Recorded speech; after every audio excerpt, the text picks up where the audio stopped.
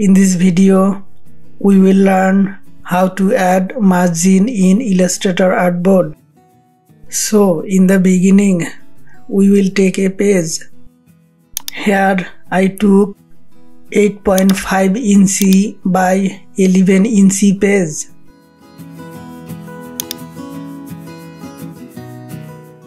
Then, go to the toolbar. Click on the rectangle tool. Click on Artboard. Change the width to 8.5 inch and change the height to 11 inch. Click on the OK button.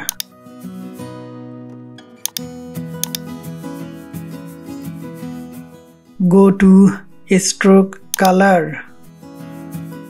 Set the stroke color to none.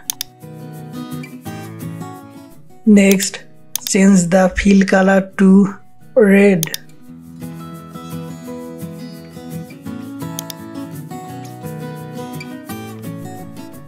Go to alignment. Click on the horizontal alignment center. Then click on the vertical alignment center.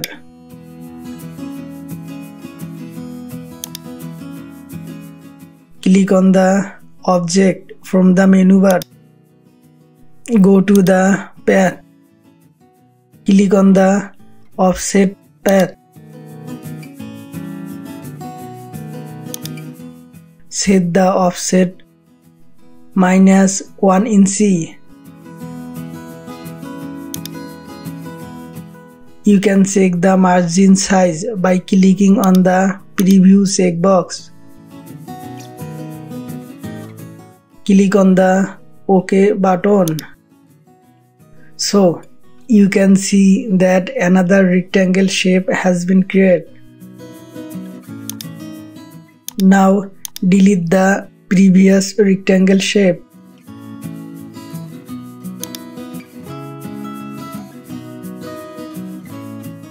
Click on View from the menu bar.